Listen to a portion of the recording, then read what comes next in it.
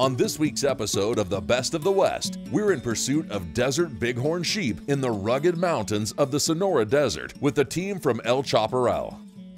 This mountainous region of Mexico hosts high numbers of bighorns and mule deer thanks to the restoration efforts made by Abraham Garcia and the team at El Chaparral. Native genetics combined with skilled management programs have made this region of Mexico an epicenter for trophy quality.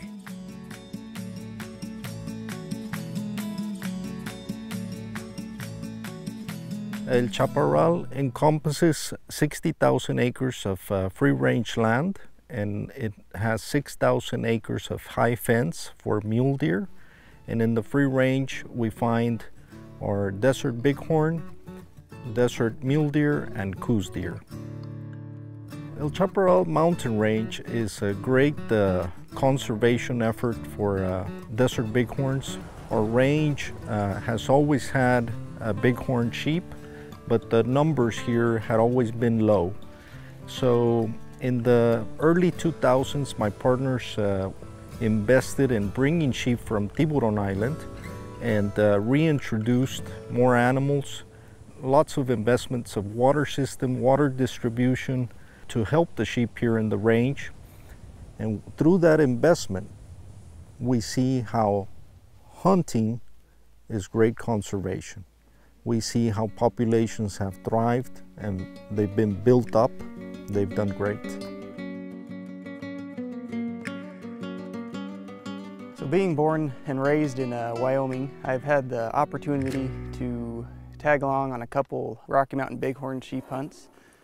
It was a lot of fun. A couple of my friends had tags and they asked me if I'd come help them spot sheep and pack out. And once I kind of got up there on the mountain and got into sheep country and did the spotting and seeing them through the spotting scope and seeing them be successful, I kind of got the sheep bug. And when I got home, I realized that I need to find a way to go sheep hunting for myself. And I reached out to a couple outfitters in Alaska and decided that I wanted to go on a doll sheep hunt. And so I got to experience Alaska for the first time in the Talkeetna Range.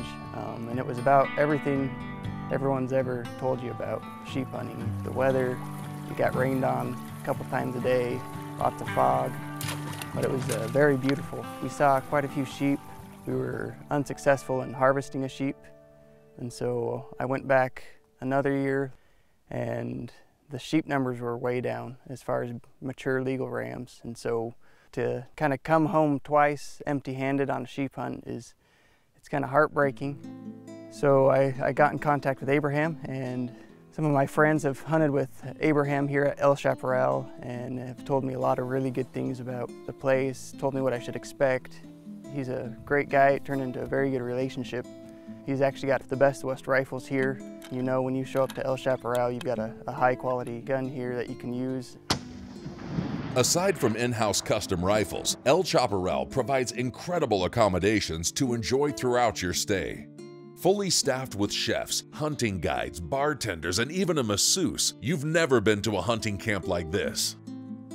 So as you go into our lodge here at El Chaparral, you're going to see a lot of mounts. When our hunters come in, they go, "Wow, did y'all shoot all of these bucks?" And to their surprise, I tell them, well, they're all sheds. We do pick up some great sheds for mule deer, and we take advantage and use those to mount, and we use them for decorating our lodge here.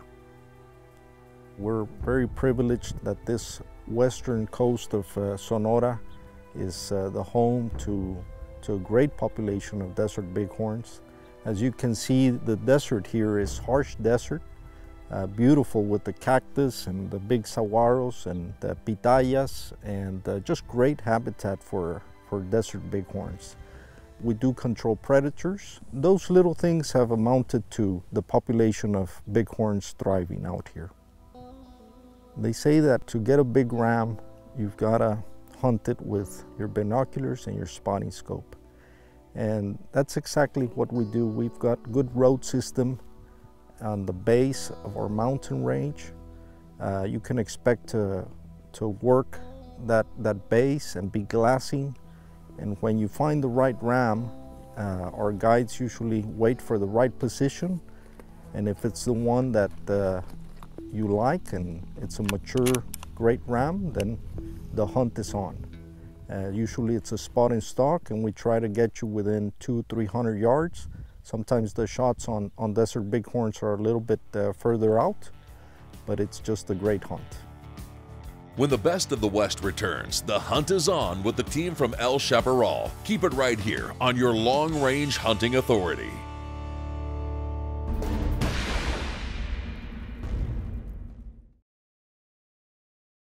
The Best of the West is brought to you by Hornady, accurate, deadly, dependable.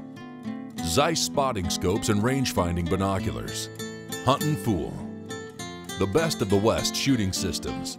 Defiance Custom Actions. The Wild Sheep Foundation. Huskama Optics Canada and LongRangeStore.com.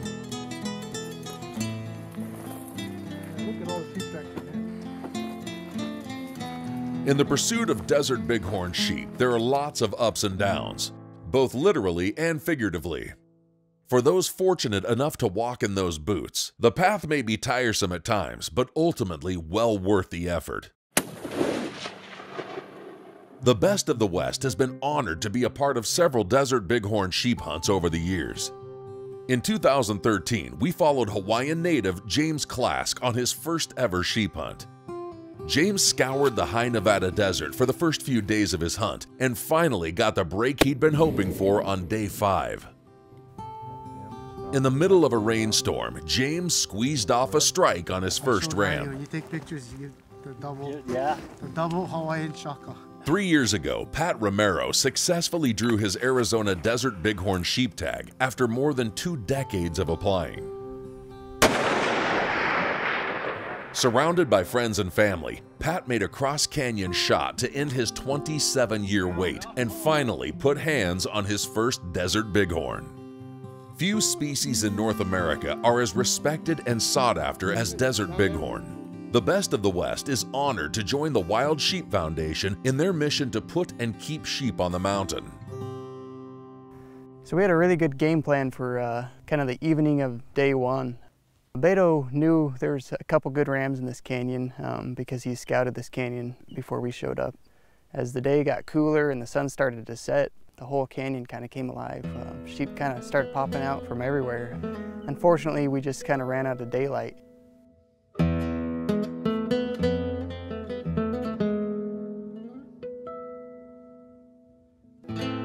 All successful management plans include culling efforts to maintain populations and promote quality genetics.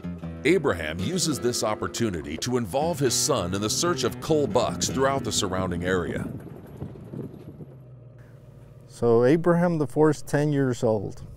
I always work the word patience. I tell him, hey, be patient, you know, because in the blind, you've got to be patient. And he says, I hate patience, but when it comes to hunting, he really has to strap down, and he knows it's a waiting game. So on this trip, he was able to come out with me to El Chaparral. Since it's very flat country, we hunt over feed stations and water. We had seen this old buck out there. He's probably 8 or 9 years old. And I figured he was gonna be in the 170 class. So a great buck to harvest, and an opportunity for him to come out, and he loves that 6.5 PRC. He's been shooting it all year long. He's been very accurate. He's taken numerous hogs and javelinas, and he was just pumped about the opportunity to hunt for a desert mule deer buck. We had put in already 5 or 6 hunts, and this old buck that we had named Oldie, no show. And I could tell he was getting antsy. So weather was perfect. It was calm, and young bucks came in, then a little bit older bucks, and we were 20 minutes from sunset, and here comes Oldie. And as soon as we saw him, we knew it was him, and he just gave him a perfect shot.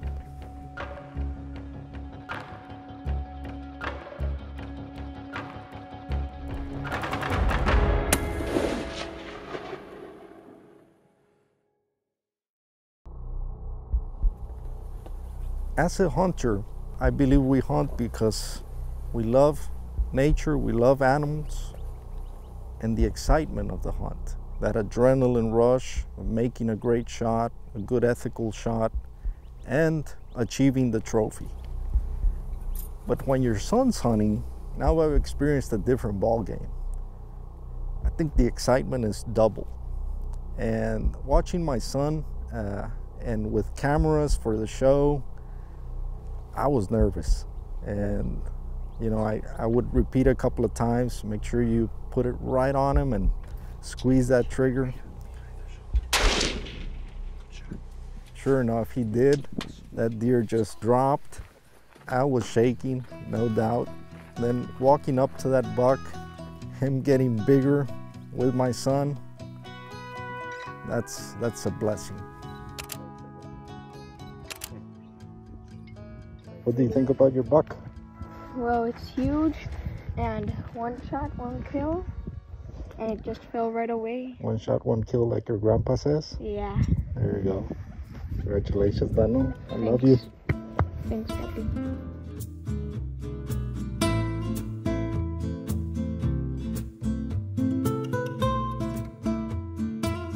Our lodge here at El Chaparral sits in the mountains. It's in a beautiful setting. The sunsets are fantastic. Beautiful views. Our hunters, they truly enjoy it. We're always trying to improve our service and the quality of our staff. Great food, great service. Those have been the things that our clients have told us. They've been very, very pleased. So here at the lodge, we have several of the best of the West rifles, chambered in 28 Nosler, 6.5 PRC. I mean, they are fantastic rifles. So we offer this to our clients. That way, if they don't want to travel with rifles, we've got great rifles. I would say around 40% of our clients opt for that option. And then they end up shooting the rifles and they fall in love with them because they are fantastic. So right off the bat, I could tell Beto was a very good sheep guide. He knew this area very well. He knew these sheep very well. He knew which ones needed to be harvested and which ones didn't. I'd kind of look at Beto and kind of see what his reaction was. It was kind of hard to really gauge, like, is this ram one that we should let grow, or should I go and grab my gun and get ready?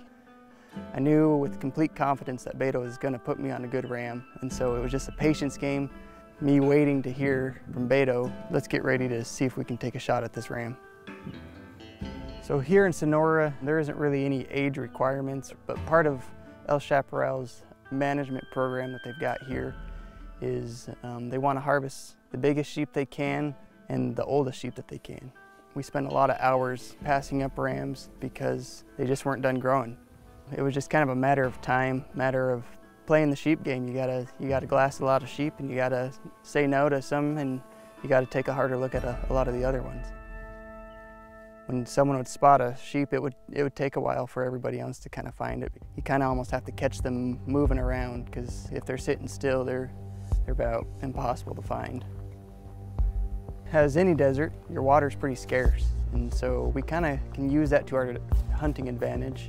Kind of drove around, got to some glassing points where we knew the water was close, and we figured that's kind of when the sheep are going to be watering or just got done watering, and they're moving and heading back up. Moved to another glassing point and saw some more sheep, a lot of ewes. Fortunately, there was a couple rams there. See them? Yep. So from the moment I got here, I was waiting for the 2 words from Beto, and that was get ready. It seemed like as soon as he told me that, I was already on the ground with my gun ready to go. He moved up a little higher and got behind kind of some thick brush, and I couldn't see him very well. I knew it wasn't a good shot, and I didn't want to take that shot. So at that point, it was a waiting game. I always kind of have a little checklist that I go through if I've got time. I always want to reconfirm yardage, so I was pulling out my binoculars, confirming the distance. Another thing I really like to do is I like to check my turret and make sure I'm not a revolution off. After I kind of went through that checklist, I was ready. I sat behind that scope what felt like hours. It seemed like every 5 minutes that went by, it felt like another hour. Kind of at that hour mark, we were glassing it and seeing that the female in front of him was starting to move. And we figured if she was moving that he was going to move with her. Sure enough, as she moved to the right, he slowly kind of followed her. Still didn't give us a good shot until a couple minutes later, he kind of popped out in the opening. I kind of had to readjust. There was kind of a bush in front of me that I couldn't see the ram very well, and so I kind of had to slide my pack and my rest and my gun to the left a little bit more so I could angle it to the right and get a better look at him. We reconfirmed the yardage, made sure both of our cameras were on him, and once my camera guy said he was on him and Beto said he was on him, that's when I touched it off. Oh yeah. The Best of the West is brought to you by Hornady, accurate, deadly, dependable. Zeiss spotting scopes and range-finding binoculars. Huntin' Fool. The Best of the West shooting systems. Defiance Custom Actions. The Wild Sheep Foundation. Huskama Optics Canada and LongRangeStore.com.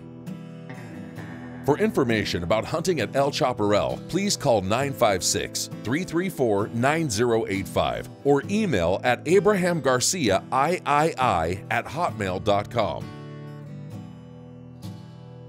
For more information about the products and gear used on today's show, please visit LongRangeStore.com or call 1-866-754-7618.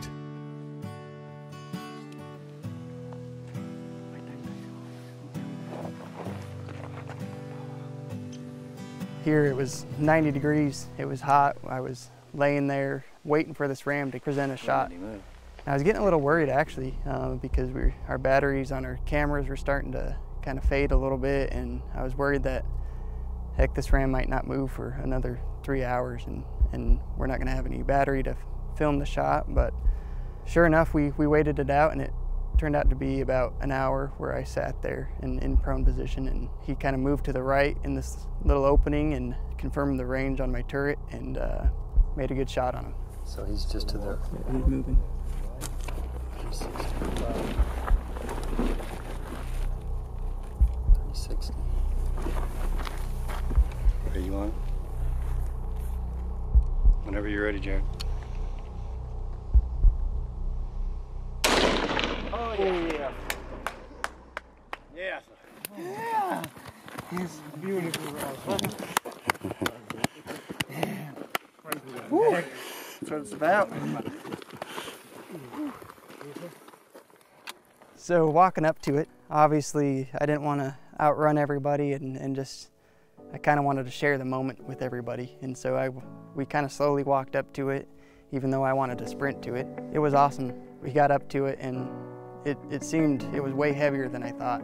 You know, in the scope I was trying not to really look at its horns very much because it ends up kind of psyching me out, and I didn't want to screw myself up on the shot thinking about the horns. Once it was down and we walked up to it, and I got to finally put my hands on a sheep's head that was mine, that I could call mine, I was thrilled. My hands were shaking a little bit. I couldn't find the words to say. I couldn't have been happier.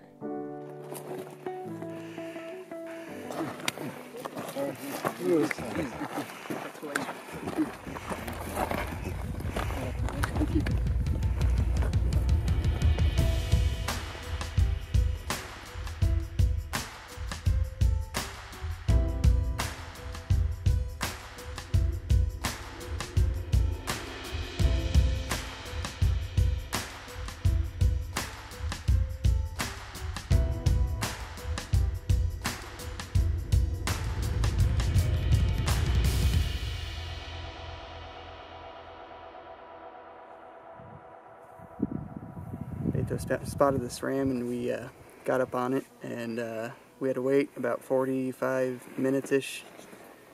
Waited for it to come out of some cactus and some brush, and it presented itself at 365 yards, and was able to make a good shot on it and got her down. There's pictures, like ram, like hunter. Betos is a very good guide, but he's a very good photographer as well. He knew how to set up that ram to get the highest quality pictures, to make sure that our pictures do the ram the most justice that you can do. Being kicked out of the less than one club, it's just kind of a surreal feeling. I'm already wanting to go on another sheep hunt. I'd like to take a little bit of time to thank Abraham Garcia here. He's the owner and operator of El Chaparral. You know, his hospitality here, it was phenomenal. I couldn't have had a better hunt, couldn't have been surrounded by better guides, a better crew here at El Chaparral. It's fun sharing these moments with the people you enjoy being around with. I already want to come back to El Chaparral just to be around these guys again. It was great. Thanks for watching this week's episode of The Best of the West. Be sure to join us next time for more long-range hunting adventures.